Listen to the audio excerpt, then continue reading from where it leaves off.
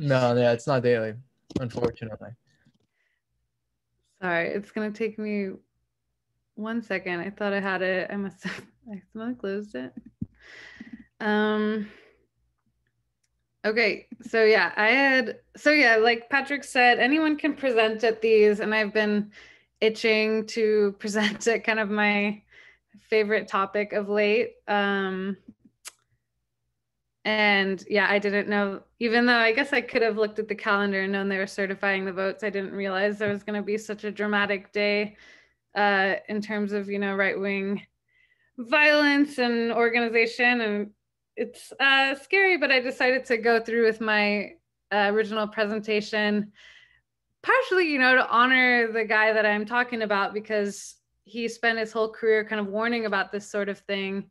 He was a labor leader from the 50s to the end of his life in 2002. And so he really, he was riding the decline of labor, unfortunately. And so he was always saying that if the corporations keep winning, and if there isn't some real alternative, really, really dangerous politics are going to come on the scene. And so he did not live to see Trump, but I don't think he would have been that surprised. So I thought I would stick with my presentation. And with that, I'll share my screen.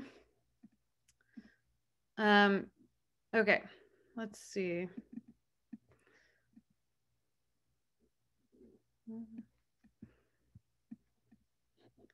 All right. So yeah, you are at Red Square, everyone. Presentation on Tony Mazzocchi. So let's get started with a little question. So who knows which president signed the Occupational Health and Safety Act into law? You can type it in the chat. All right.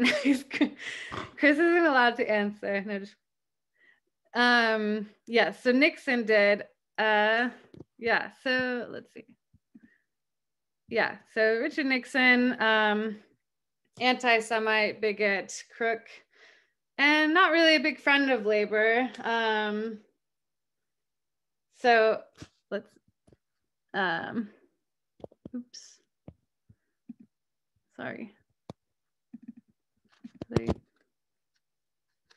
Oops, sorry, guys. Yeah, so Nixon surely didn't sign OSHA out of the kindness of his heart. Yeah, we can be pretty sure of that, but he did actually sign some pretty big landmark environmental legislation. He signed the Clean Air Act, the Endangered Species Act, among others, and yeah, the occupational safety, some stuff related to EPA. I'm kind of forgetting. I glanced at a big list on, I forget. Yeah, but and then also the one that we started off with, the Occupational Safety and Health Act, which you might not necessarily think of as an environmental regulation, but if you didn't think of it as an environmental regulation, you can be forgiven. So yeah, the Occupational Safety and Health Act is act to assure safe and healthful working conditions for women and men, working women and men, setting up OSHA, signed on December 29th, 1970. So I didn't realize until I made this presentation that we just passed the 50th anniversary of that bill.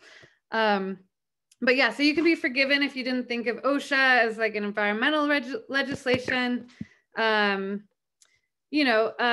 A lot of the early environmental movement, they might have placed the blame of like pollution on industry, but they didn't necessarily like loop in the whole fact that workers are the people who are the most exposed to industrial pollutants. So, here's this one of these famous kind of DDT trucks spraying chemicals. And we now know maybe that eagles have their eggs like messed up by this chemical. But, as you can see, there's also people driving the truck. They probably expose, how many 40, 60, 80 hours a week to these chemicals. So it's a lot. So yeah, Silent Spring came out and kind of galvanized the early environmental movement and sort of represented this politics of like, you know, consumer and kind of like focus on the impacts on the environment, but with like a glaring blind spot of like the workers and how they're interacting with the chemicals. So yeah, Silent Spring, written by Rachel Carson, really looked to as kind of like one of these flashpoints of the environmental movement. And yeah, Tony Mazzocchi read Silent Spring and he knew, he's like, one thing's missing here, y'all, the worker. So yeah, that's the connection, OSHA, environmentalism, Tony Mazzocchi. Okay, so was Tony Mazzocchi? He was kind of one of the first labor leaders that really connected kind of the social movements of the 60s, especially environmental activism, to the labor movement. And yeah, he ended up using that organizing to be a driving organizer and visionary behind OSHA. So yeah, his early life, he straight out of Red Brooklyn, you know, back in the 20s and 30s, there were a ton of communists in Brooklyn and lower Manhattan. And yeah, he was born into that melting pot, really kind of like grew up in it. His mother died when he was really young and of cancer, and their medical bills caused them to lose their house. So he grew up in this boarding house with his grandma, and he just sat around the dinner table every day with his Communist Party sisters and uncle and his militant trade unionist father, and like a rotating cast of just like radical boarders, like unionists, you know, lots of, and then yeah, he was a high school dropout, but ultimately, you know, he proved to be just kind of this like organic working class intellectual, which is really inspiring. And then he took up reading actually while he was in World War II. He dropped out of high school and lied about his age so that he could enlist to go fight Nazis. And after he was out, he got to live for 1 year on $20 payments from the government and $20 weekly payments from the government, which was referred to as the 52 Club. And so, yeah, he never forgot that ease that he felt during that time. And later in his career, he'll look to the GI Bill as like something that we should try to emulate, but like not have to actually, you know, risk your life for. Okay, so he really, so after the war, after his money started running out, he started looking to get into industry. And also around this time, he was hanging out with Communist Party folks, but he was never in the Communist Party as far as we know. But his communist connections did get him this job at a cosmetics factory on this kind of quirky mission to get revenge on one of the labor leaders there had like sold out a Communist Party guy, because this was actually, you know, this was the height of the Red Square at this time. You know, I said Red Square, oops. The Red Scare at this time after the war, which for those of you who don't know, the Red Scare was a capitalist offensive to sever labor from the left. So yeah, if you know, you could really screw somebody over by being like, that guy's a communist, and then you get to take his job. So he was a communist though, and the communists wanted to get revenge on him, and they sent Tony in to do it because they knew he was kind of like a natural born organizer. But then once he got there, he saw the conditions on the ground and realized that what was best for the workers in this like truly like incredibly organized shop, they had pretty recently won their union, and they just had like a lot of solidarity. And he realized what was best for the unions and the labor movement as a whole during this like horrible Red Scare time was just to kind of ignore that mission and keep keep fighting for that union. So yeah, he pretty much immediately became a trusted organizer. And then only a little over 2 years later, he was elected president of that local, which was a local of the United Gas, Coke, and Chemical Workers. And he ran on a platform of equal pay for equal work, which props to Tony, pretty early for, you know, equal pay for women. Okay, so his whole career, I mean, he was basically working up until he died in 2002, and he was officially in the labor movement till like the 90s. And so he only spent this like sliver of time actually on the shop floor, because once he was elected to be president of the local, that was like a paid labor leader position. And after that, he was in, you know, staff roles the rest of his career. And yeah, so the name of his biography is actually The Man Who Hated Work and Loved Labor. And it's this incredible title, and I love it because I'm like, same. But, you know, your aversion to alienated labor can, like Tony, bind you to the working class rather than lead you to cast your lot in with the leisure class, like, you know, a lot of labor leaders today and in that time too. So yeah, just like quickly, you know, labor leaders are structurally conservatized by their material conditions, which can be different than workers. So yeah, a lot of them, you know, they don't like to work and they don't associate with the shop floor workers, but they don't take that as like a sign to fight for the working class. They just kind of like chill with their salaries. And maybe they write articles shitting on Medicare for all, like Randy Weingarten, president of AFT this year. Unlike Randy Weingarten, Tony's interests always stayed with the working class. Yeah, couldn't help myself get a little dig in. So yeah, so because this is Red Square and I'm already kind of like running over time, I just wanted to like, I'm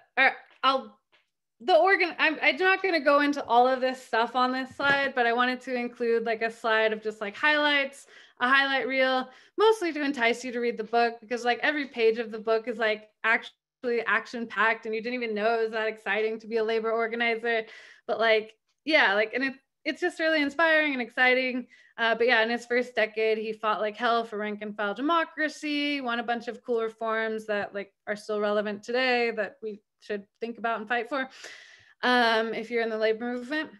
He made his local a fixture on the picket lines, supporting other unions, which happened to scare the pants off of the managers in their shop. He heroically added a ton of other shops to their local, even going toe-to-toe with the mob. They had a big merger with oil workers to form OCAW, Oil, Chemical, and Atomic Workers. And throughout this whole time, one thing that shines through is that he's always encouraging this kind of like independent working class scholarship, working class intellectualism around him. So he's constantly reading, even though he's working these like grueling organizing shifts, never home really, but he always has like a bunch of books and he's always handing them out to the people around him, like these other, you know, high school dropouts or like high school education havers. Always encouraging people to read, which is good trait. So yeah, back to OSHA, like I started with. So like I said, he was influenced by Silent Spring. He was like, hey, workers are missing from this. And he had already been involved with like some environmental organizing in his early days in the union, because there were atomic workers in the union. So like he had done various things with that. He was very concerned about the exposure to radiation, as one should be. And then, yeah, in 1965, he became a legislative staffer for the union, OCAW. And he was really able to win this like huge landmark legislation because you can see it through like his theory of change in that like he he really hated lobbying. Like, he was basically a lobbyist. He could have just like basically talked to powerful people all day, but he hated that. He wasn't a closed door meeting kind of guy. So instead, and he believed, you know, workers would actually have the power to force somebody like Nixon to sign in this important law only if they were organized. So he spent his, like, you know, resources and time in that role, organizing these education, organizing trips around the country. He would bring in chemists and doctors and biologists and stuff to go like educate the workers on like what the exposures were like, you know, what those were doing to them, what they could do to protect themselves, and how they should like demand that from their employer. And then, you know, and then he actually trained those workers to then lobby Congress. So, you know, he was able to really put together like a legit movement of environmentalists and workers, and was able to get a reactionary like Nixon to sign this important legislation. So yeah, when you build a big movement from down below, regardless of who's in the White House, you can bring about change. So pretty important for us to remember today. Obviously, you know, none of us think that Biden is like the second coming of FDR. And, you know, he's going to be pretty hard to push anyway. But yeah, if you have a big enough movement, like, we can get things to happen. So lessons for environmental organizers and socialists, you know, don't forget about the workers. They are at the forefront of exposure, but most importantly, they have the power to stop it. Workers are smart. They should be, you know, part of the complex science and stuff going into like climate change and environmental organizing. They can understand it. Yeah, we can never write them off. And yeah, a third point, capitalists want us to think that pollution and climate change are an individual problem. They've spent a ton of PR dollars into making us think this. And so, yeah, we can't play into their hands. The real solution, collective working class education, organizing, and action. And through unions. Unions, it turns out, are a really good way to deliver education to workers, because, you know, it's like a trusted place. You're already like there. Yeah, I don't know. Yeah. Read the book. No, just sorry. Was Tony a socialist? Yeah, basically. I mean, but he was like a really important labor leader during the Cold War. So, you know, he wasn't very open about it. And when he was asked, he would be like, huh, that's a great idea. Someone should try that sometime. But, you know, that's one thing that we should definitely not take for granted today, that more and more we can openly identify as socialists, and that's good, because you need lots of people identifying as socialists to like infect more people. But yeah, so yeah, this is a quote from Tony Mazzocchi that I think really shows his socialist way of thinking about things. It was the workers in these industries who taught me that there was a systematic conflict between profits and health. When you start thinking that, when you start to interfere with the forces of production, you're going to the heart of the beast. Visionary organizing for our class. So yeah, like Tony just had a vision of, you know, working class control of society. Maximum free time for the whole working class. He had gotten a little taste of that with the GI Bill and really saw that as a good idea. And, you know, he also believed in like free college. Yeah, he basically believed, you know, workers should be able to do what the frick they want with their free time and not be limited by, you know, too many hours at work and cost of like things like education.